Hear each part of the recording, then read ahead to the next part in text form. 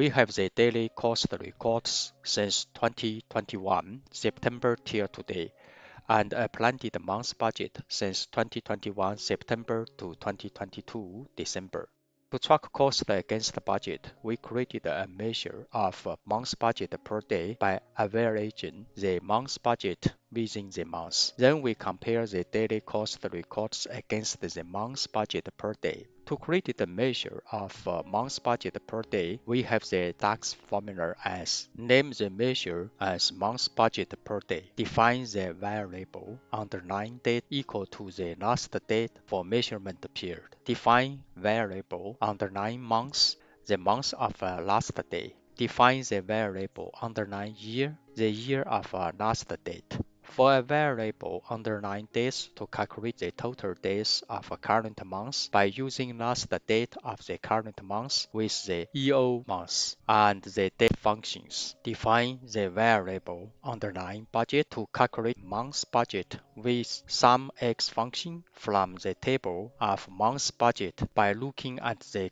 current month and year while filtering variable underlying months and underlying year. Return the value to the measure of month's budget per day while dividing variable underlying budget by variable underlying days. Then we place dates, the daily cost, and the measure of month's budget per day into the clustered column chart and table chart. This visualization gave us accurate daily view of the deficit distributions by comparing daily cost versus daily budget, but we may also want to know in which months we are under or over budget. To get this visibility, we created two measures, running months cost per day and running months budget per day.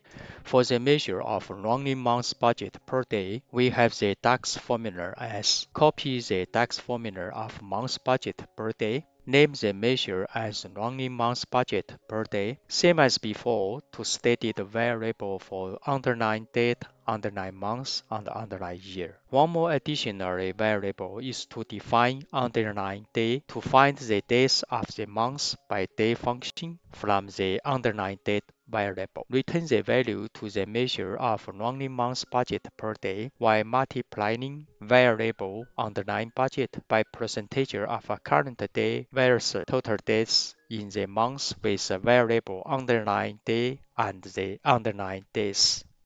For the measure of running month's cost per day, we have the DAX formula as name the measures as running month's cost per day. Define the variable same as before for underlying date, underlying month, underlying year. Return the value to the measure by SUMX the cost with all function to search each row from the table of the daily spent 2021 underline 2022 by looking at the current month, current year, and the dates which falls in measurement period by filtering variables underlying month, underlying year, and underlying date.